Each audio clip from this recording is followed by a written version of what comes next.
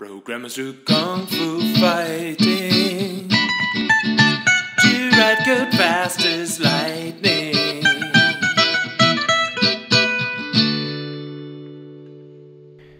Go back to the test class. Okay, 2 times the same book costs 16 euro. How about 2 different books? They should get the discount, right? Public void 2 different books should receive 5% discount. That's the rules.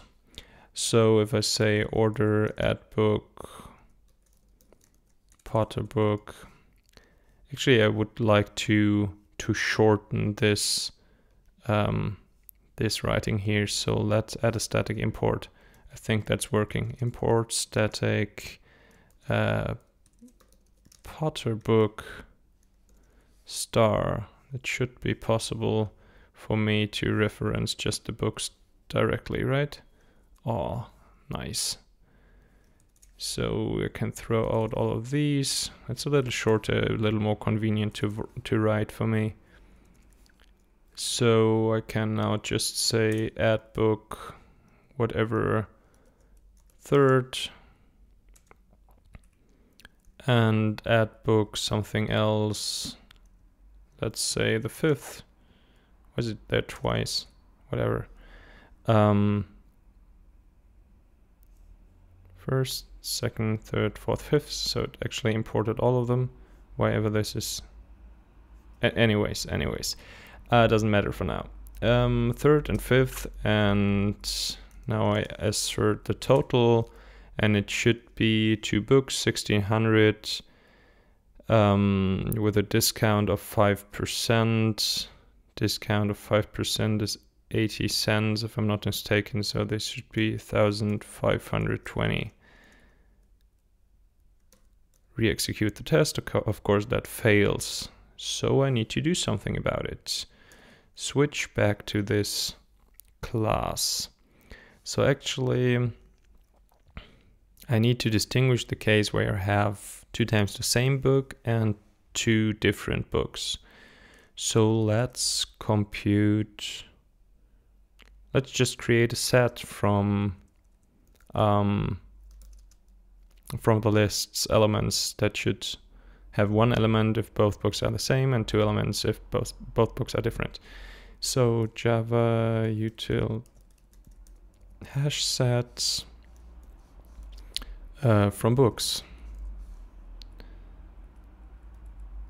Can infer the type, that's nice, and assign that to a local variable which tells me distinct books.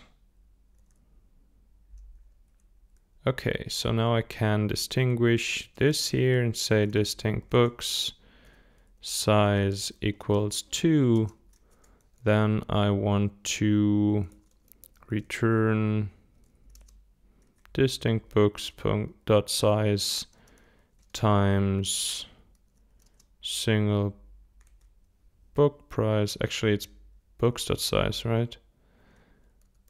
Books dot size doesn't make a difference in that case. Books dot size times single book price times 0.95, which is 9% discount, and now I get an error because this is not an integer anymore, which means I cast it back to int because I know it's a int value that's coming out of there. Re-execute the test, everything's working. Am I happy with that implementation? I would actually like to pull out the books.size here to a local variable and say number of books. Did it down here too, so I have to compute that only once. Distinct books.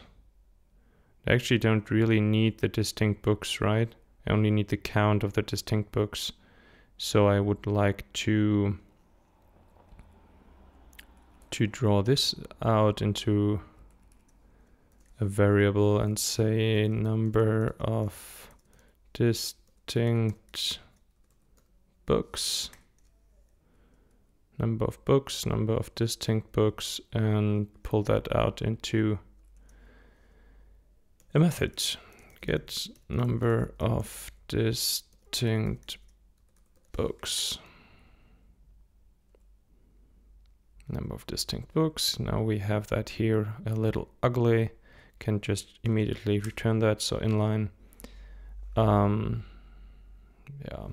Okay, fine with me. Number of books. Actually, let's streamline this. Say get number of books.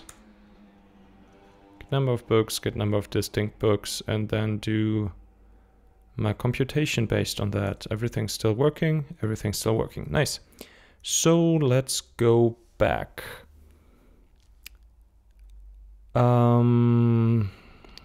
Actually, no, there's two ways to continue, I think.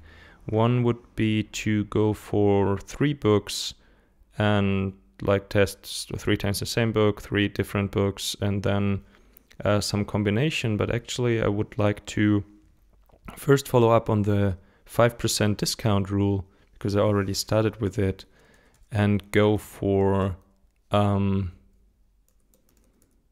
multiple times the rule.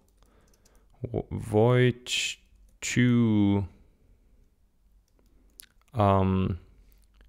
times 2 different books. No, that could be 4 different books. 2 books duplicated should receive 5% discount. And for the sake of shortening these method names, I'm going to remove the shoulds here. 2 books duplicated receive 5% discount. 2 different books receive 5% discount. That's a test case. So we have order add book, the first, duplicate that, and order add book, the whatever third, and duplicate that.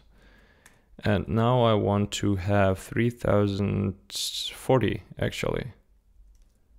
Assert that total, which is twice times, 2 times, twice the price of this, because there's first third is 1 pair and first third is another pair. 3040. Okay, re-execute that. That actually works. Nice.